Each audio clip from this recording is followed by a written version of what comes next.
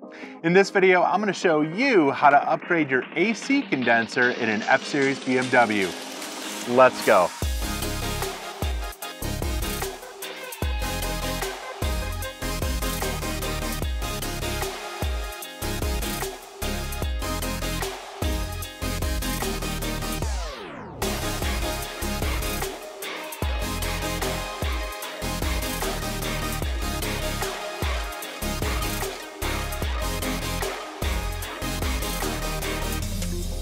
What's up everyone, I'm Steve and you're watching F33. Now if you like this video, give a thumbs up, make sure to subscribe and hit that bell notification so you don't miss when a new video drops. Now your AC condenser sits right up front behind your kidney grills, which puts it right in the line of fire for rocks, bugs, and other debris. When I hit the deer, my kidney grills shattered and were sent straight into the condenser. Now, I don't think that I lost any refrigerant, but I can tell you that looking at my condenser, it can't be very efficient anymore with all of those bent fins. Now, a replacement condenser from BMW is not cheap. On FCP Euro, it's listed at almost 600 bucks, but if you get this one from CSF, it's only about 100 bucks. And if you know anything about CSF, you'll know that they make amazing cooling products. Now, I'll warn you that swapping out your condenser is not a 5-minute task and involves draining the coolant, removing the radiator and fan, and properly evacuating the refrigerant from your system. Now, I'm not going to cover all of those steps in this video because if I did, it'd be like a 3-hour video.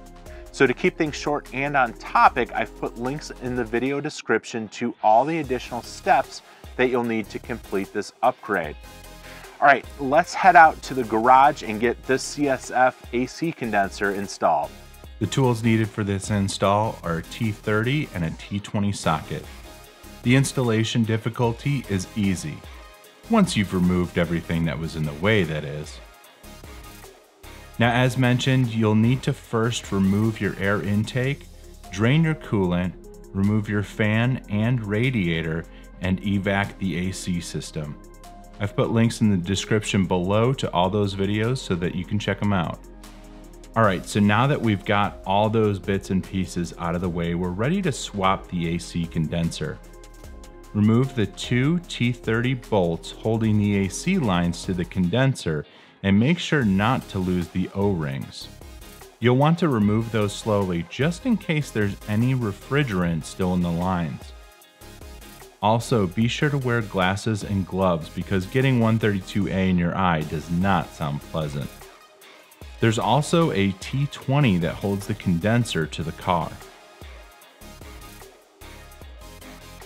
To remove the condenser, slide it to the driver's side and then tilt the condenser back and lift it out.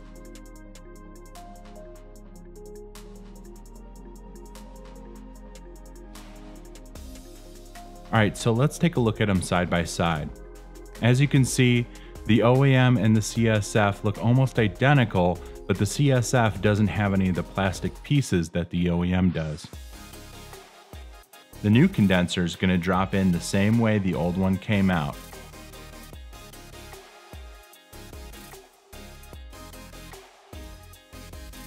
Secure the new condenser to the mounting bracket with the T20.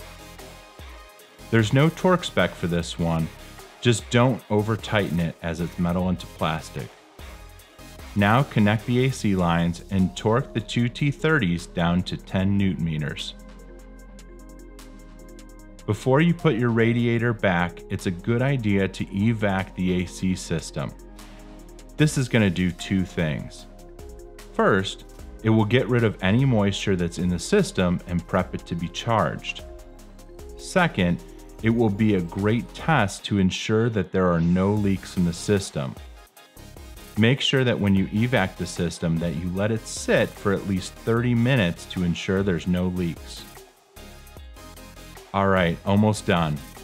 Now you can reinstall your radiator, fan, air intake, and fill up your coolant. There's a video coming out soon that will show you how to recharge your AC system, so be on the lookout for that. All right, let's head back out to the deck for final thoughts and to close out the video. Now, as you saw, while it's not a 5-minute job by any stretch, replacing your AC condenser is not too difficult. Just take your time and you'll be enjoying ice cold AC in no time.